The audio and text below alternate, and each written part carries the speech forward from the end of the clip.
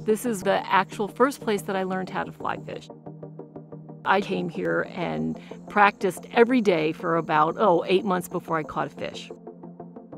You have to actually think about the time of the year that you're on the river, and you have to look at how the bugs present themselves to figure out what fly to put on. And they might be a terrestrial, might be a caddis, might be a mayfly, could be a stonefly. But they say that if you can catch a fish on the Delaware, you can catch a fish anywhere in the country. And I believe that.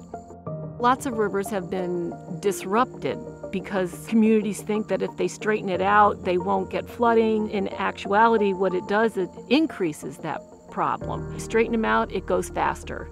And the faster it goes, the more damage it's going to do. You have more velocity, and it scours the bottom, it removes the bugs, and it increases flooding as opposed to decreasing flooding.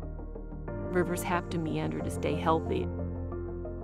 We modeled using high-tech imagery to really look at how flooding happens here on the Neversink, and how with a berm like this, how that alters that flooding. The berm is like a wall next to the river. It's a barrier. It doesn't allow the flooding flows from the river to expand out over that floodplain.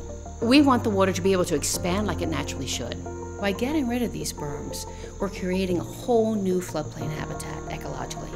We also know through modeling that by doing this, it helps to decrease flood risk to our communities that are downstream.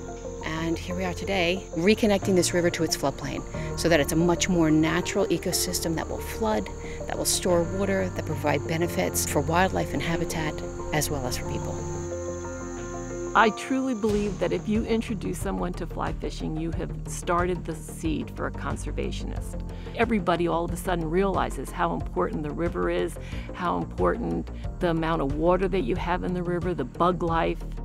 Wetlands are very important to the environment, to the aquifer, and to the health of the river.